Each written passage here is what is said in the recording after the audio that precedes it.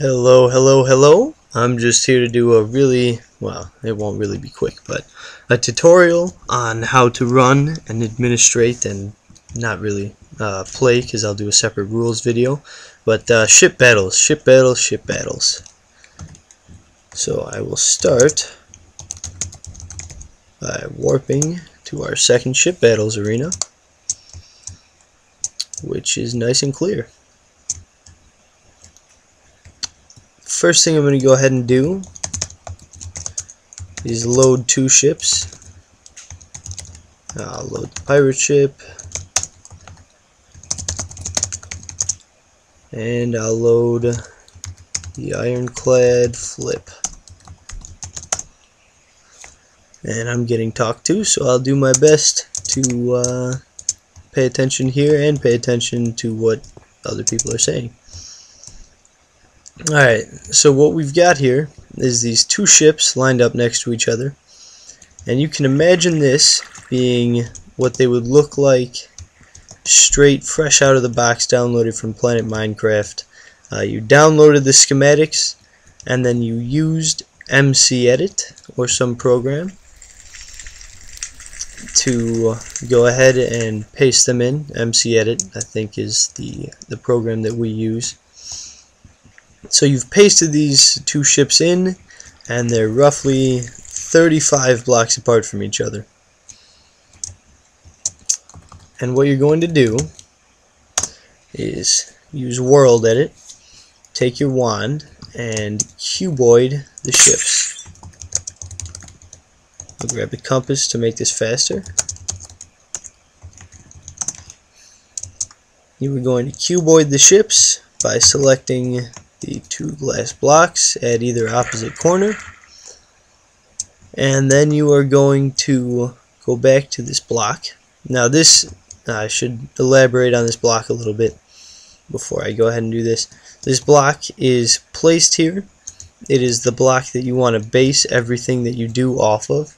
Basically, it's the static position, because everything in WorldEdit is based off of position, based off of where you copy it from. This is the static position that you will want to save all your ships from. It doesn't matter where it is. It could be here, it could be way down here, it could be right here if you really wanted it to be. All that matters is that it's in a constant spot and every ship is saved from the same place. So ours is here, obviously.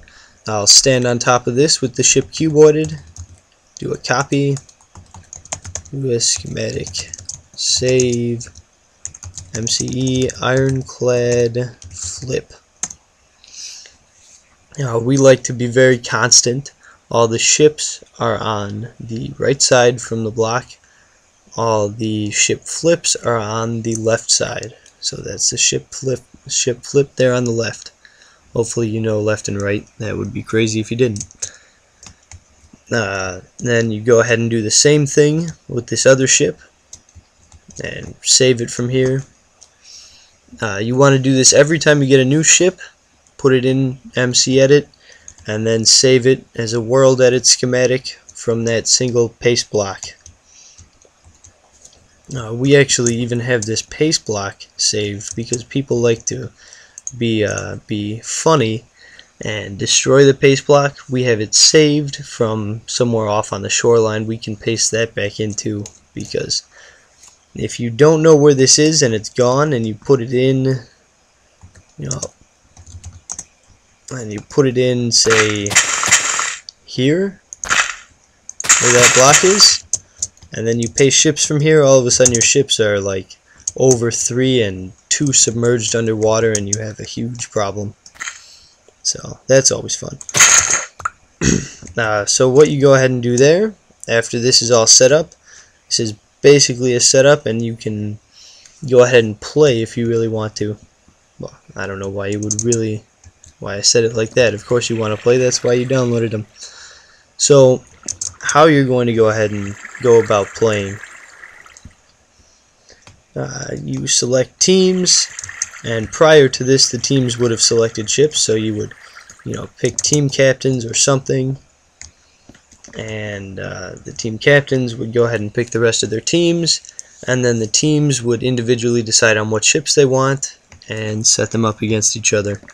So now that the teams are on their ships like I am, everybody's going to do a clear -A, get everything out of their inventory,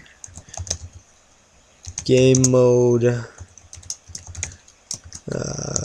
Viking, that's me, 0 to set me into survival, and hey look, it's that guy. And I'm going to do a kit pirate. This is the starter set for a tutorial. I actually even told him I was making a tutorial earlier. This is the starter set that we use for all of our ships. So every player gets this in addition to what is on their ship chests. It consists of infinite TNT. It's not just one, it's infinite. Only 15 arrows, a bow, golden apple. Pirate pants, because all pirates wear leather pants. That's just something you know. 10 signs, a wooden sword, and a potion of instant health 2.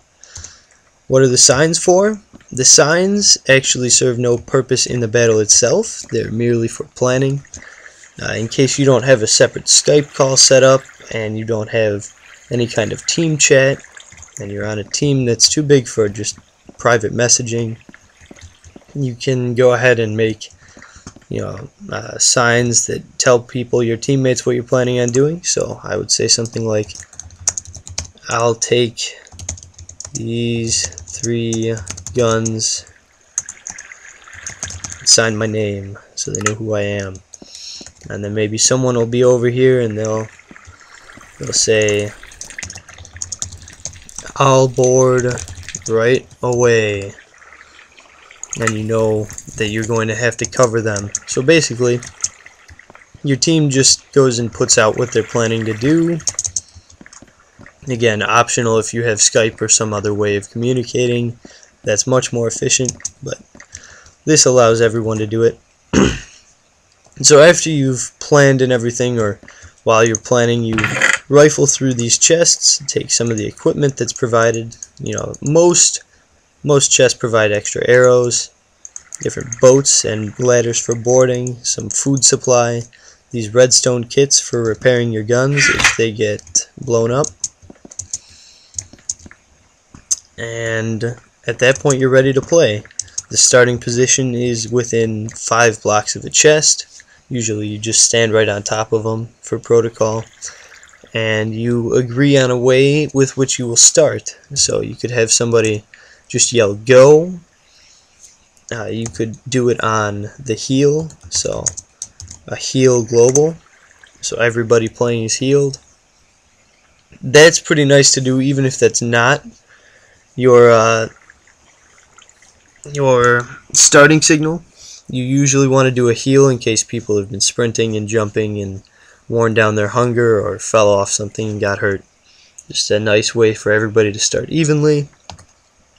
What we usually do is time night as soon as it gets dark. Start playing, so it's dark now. I sprint out, start loading my guns, and we've begun. Play just continues. Ooh, that was a good hit straight off the bat. Play just continues until one entire team is eradicated. I will make a separate video about rules. There's lots of ways to play, but we do have our own quote official unquote way of playing that works pretty well. So that's pretty much it for the setup.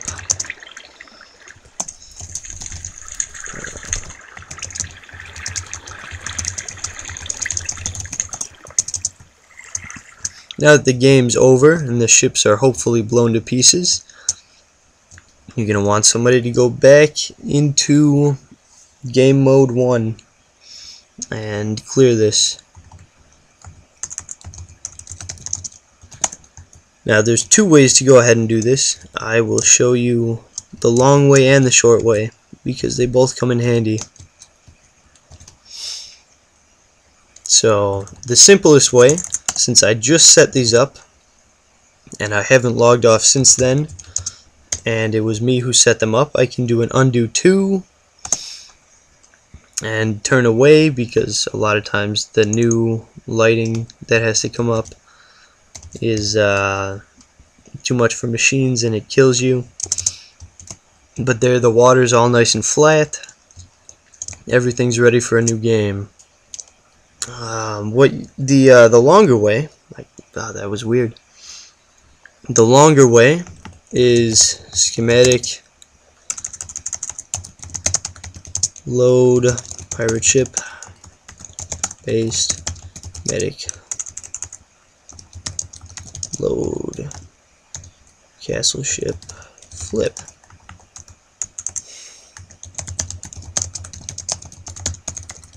Turns out schematic format null just means you spelled it wrong. That confused me at first. Paste this one in. Now when you'll see this is when someone doesn't clear the arena after they finish playing. The ships are still here and you don't know who did it. You have to go about doing this the long way, and it's annoying. But you go ahead and cuboid the ships.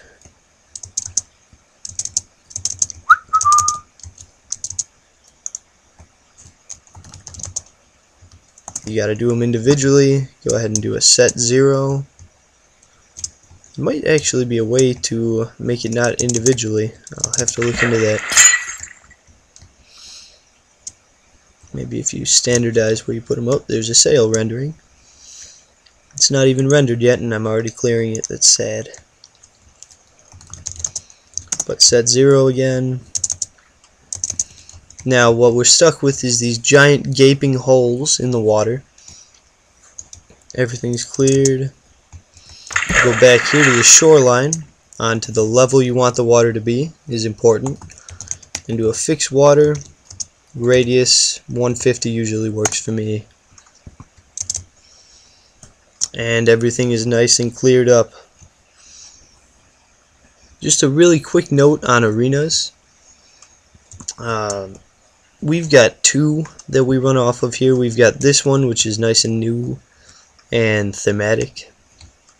I'm gonna cough again, so watch out. It's got nice scenic views and everything. The only problem that could be associated with it is the potential for people to leave the playfield. But as long as you are kind of clear that you should stay near the ships and not go too far, it works out pretty well. And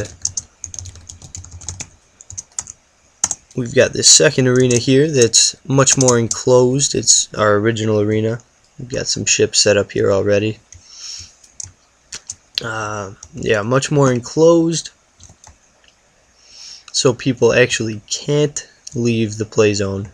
Got some better viewing areas underneath and around. It's kind of been beat up over a couple of battles, but once again, this bedrock block is saved in the exact same spot as in the other arena, so I can load and paste the same ships in the same places and nothing will go wrong. We've got this second fixed water block here because there's not a natural shoreline. This is at the level I need to be to do my fixed water after I clear boats. But pretty much you can build any arena you want. There's not an arena that we've made available for download because it's really your creative preference. If you wanted, you could just WorldEdit a giant box of water and put boats in it, and that would work just as well. We just make fancy arenas because they look cool. But that's all I can think of to talk about administrative wise. I'm sure I forgot something. If I did, I'll include it in another video. Adios.